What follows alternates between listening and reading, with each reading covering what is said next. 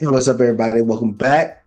It's been about a week or so since me and Alex got on the horn here because Alex is out there being bougie, going on vacation and stuff. So first, Alex, I'm gonna ask you. First, I'm gonna say welcome back, and then the second thing I'm gonna say is, so how was just the trip? Just was it good, bad, and different? I mean, for the people that don't know, you can share what you did or what was the purpose of the cruise or your trip or whatever. Yeah, the trip was good, and I'll be posting a few videos probably before this one actually posts that people will see of the trip. But yeah, it was a good trip for sure. Okay, so now the question that I have, and even though people won't ask, but I know they think in the back of their head is, how is somebody that's 25, you're 25, right? I want to make Yeah, sure yeah, I got that 25. right. Okay, yeah.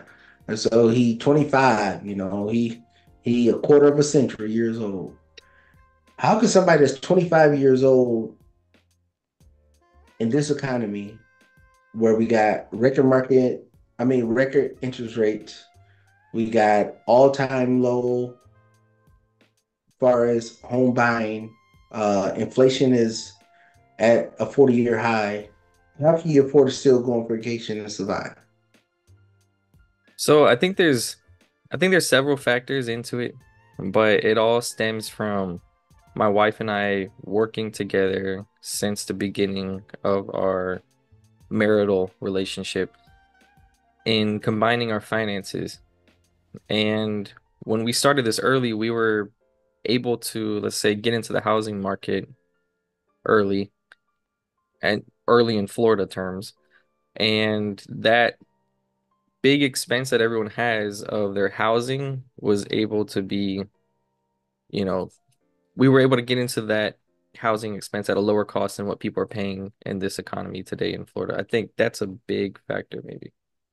You have something to say? Well, so just to give people context, when you say lower, and some people going people, because of course everybody's looking at us from different locations around the US and the world, is so what is your monthly expense just as far as just mortgage interest taxes, just to be able to obtain the property that you live in? What is the monthly expense for that? For the house, just for the house, Just for the house. under 1,700 a month. And it's a Okay, three bed, seventeen two hundred bath. a month.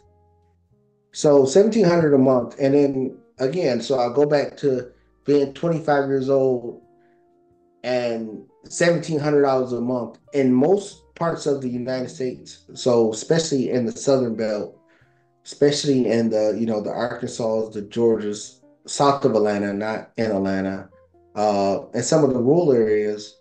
And hell, I mean, you take out, California, you take out New York, New Jersey, it's Rhode Island stuff in the Northeast. $1,700 a month is a lot of money per month for housing. So when you say that y'all work as a tandem, the more or less thing people are asking, and I'm asking also is, what do you mean work as a tandem? Is it just, hey, we both get jobs and we both can save our money to go on vacation?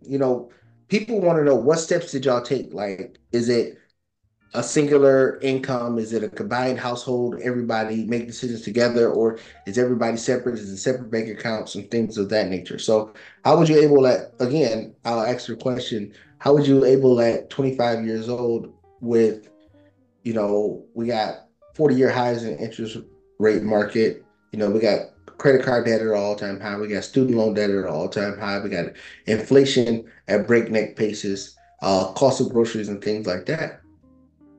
How was you able to do it when the common person at 25 years old can barely afford to go to McDonald's once a week and you're going on 7 and 8 day vacations? Yeah, so the housing was just one of the factors. There's other factors. I mean, the biggest one is working together in the sense of combining our income, where, we've been at the same company, let's say, just speaking on W-2 income, we've been at the same job for 5 to 7 years, each of us. And when we started, we were making roughly 75,000, and that's pretty much when we got our house. And then we didn't have any car payments, and we basically just since that day have been investing 60 to 70% of our income since that day, and that day was over 4 years ago. So 60 to 70% of our income, for the past 4 years, and that's just continued to accumulate. And that money that we've invested has provided us extra incomes in two different avenues: stocks, real estate. My wife has also gotten into health insurance. She's a licensed agent in health insurance, so that is another income. So it was finding ways to keep our expenses low. I think housing being the biggest personal finance expense people would have, and then finding other ways to increase our income as well, because our income does not solely depend on our jobs. Okay, now I gotta backtrack a little bit because you said something that most people can't fathom, can't understand. Um, you know, everybody, when you start talking about financial gurus or people that's on the social media space, they want to say you need to save and invest at least the employee match on the 401k. You need to at least max out your Roth IRA. Maybe you need to, save and invest 15% of your income, for the Dave Ramsey followers out there. You're saying something that's not understood. I understand it, but just to convey to the other people again, say again, how much percentage do you and your wife save per paycheck? About 60 to 70%. That's 6070%. So for all the people that's watching out there and they thinking that, oh, life is sweet if you want to retire early and things like that, that you can do it on 10%. No, you can at 10, 15%, you'll be able to retire when you're about 65, 70. If you're really serious about getting out of this game of being in the rat race of just paying bill to bill, paycheck to paycheck, and can't afford anything, you got to do something extreme. And I always say, if you want an extreme change from the life that you know or the legacy of the life that you lived, you got to do something extreme to do it. And investing more, saving more is a key component of it. So, Alex, I'm gonna speak for you so people understand. You hear about the people that say, "Oh, you can't go out there and buy lattes every day." Alex is one of the biggest coffee fiends I know in the history of mankind. He's only 25. He act like he was born in the Great Depression or something. But he figured out a way to not spend that money on the $5 lattes because he didn't want to be too lazy to go do it himself. So he made a minor big purchase, let's say $100, $200 for an espresso machine, and he created it himself. So that $100, $200 investment for the espresso machine, and he probably spent less than that, knowing him. That would that would be able to give him those coffees because he drink like 4 or 5. How many you drink a day? Yes, yeah, I've been trying to cut back, maybe about three a day. But Well, yeah, so he 4 or 5 a day. So, but the thing is people today they think that it ain't espresso or it ain't a frappuccino, if it ain't a cappuccino or mocha or any of this other stuff that's out there, these fancy names, if it don't come from Starbucks or Dutch Bros or one of these pop-up shops that's out there, then it's not the real thing. So when everybody get frustrated when they say, "Oh, if you stop doing the cappuccinos, or you stop doing the lunch per day," those were things that he actually cut out. Those are sacrifices he made now, so he can be able to at 25 go take a 5 day vacation in just the middle of no time. This is not like the summer or any crazy stuff like that. He just went and just took it just on a whim. Hell, anybody that's been following this channel for more than 3 days, this dude going Colombia, Venezuela, he's just a local, he's just a world traveler. Now, when I met him, he probably left the state of Florida once, but now he's a world traveler. But why? How was he able to obtain to be a world traveler at such a young age? He used the money that he worked for to invest in things to pay for the life he wanted to live. He didn't work the 40, 50, 60 hours a week. Him and his wife didn't work those hours to go pay for a vacation. They took that money, saved and invested it to buy assets that paid for the life they want to live. And I say this all the time is only thing you got to do that is pay for that asset once. And then, like I said, let's say for vacations, let's say he spent, let's say 80, $100,000 on an asset that just keep paying him monthly that would allow him to go on a vacation 3 to 4 times a year. He only had to do that once, and it will allow him to keep going on vacation 3 to 4 times a year for the rest of his life. But if you pay for those vacation and things with your W 2 income, then you're going to have to keep working to pay for those vacations 3 or 4 times a year. He only had to do it once. Everybody want to do it multiple times over again. So that's the secret sauce there. But Alex, I'll let you close it out. But I just wanted to make sure people understood that nuance of it.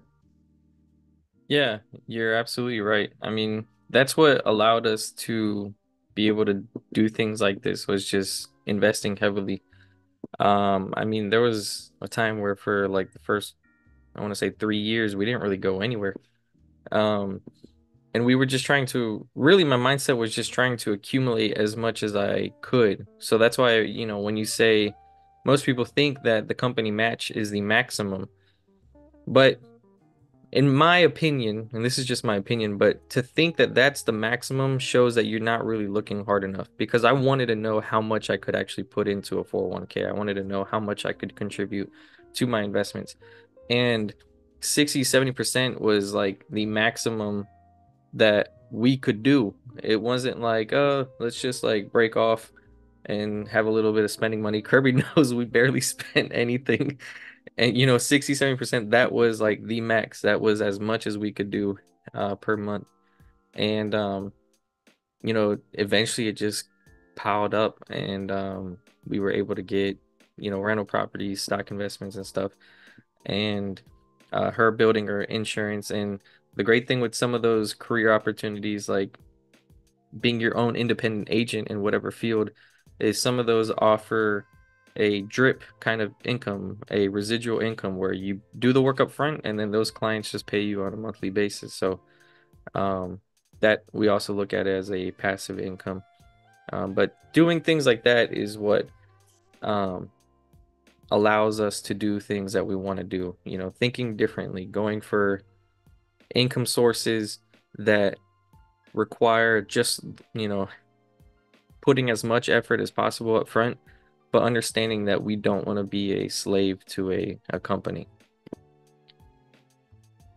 Right. And that's the key there because most people they get paid on Thursday and Friday and then they're broke by Monday. This guy getting paid on Thursday, Friday, and then he's broke by Thursday or Friday.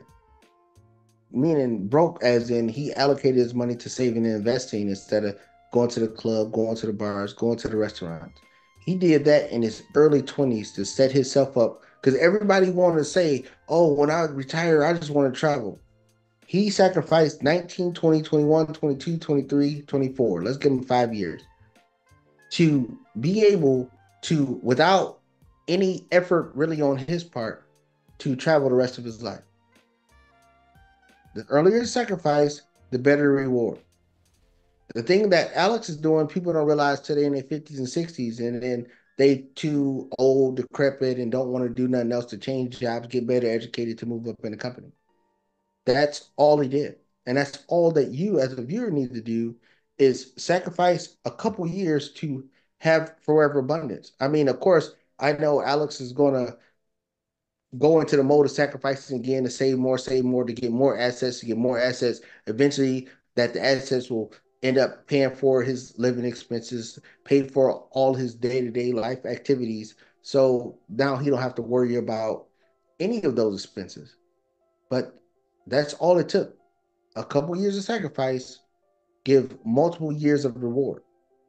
I'm gonna say it again. A couple years of sacrifice, multiple years and lifetime years of reward. And that's how it works in the money plan. That's how money works. If you're not giving your money to everybody, then you have more money and you have that money make more money. That money will finance your life. And then other people will pay for your lifestyle. And then it's easy peasy. Alex is not sitting there making, two, three, $400,000 a year from a W-2 job. He just have an average everyday job that he decided to, hey, I'm gonna take this money that I work for to make more money, and then the money's making more money for him to live his life. So Alex living the life of a 65-year-old that's retired when he's 25, and he still got 50, 60, 70, 80 more years to doing this. All of the small investments the small sacrifices, excuse me, that he made at an early age. So hopefully people take note of that and start changing their mindset and dynamic of how things go, and maybe things will turn out a little bit better for you. All that being said, guys, if you like the video, hit the like button. Leave us a comment down below, share, subscribe, and we'll see you guys in the next one.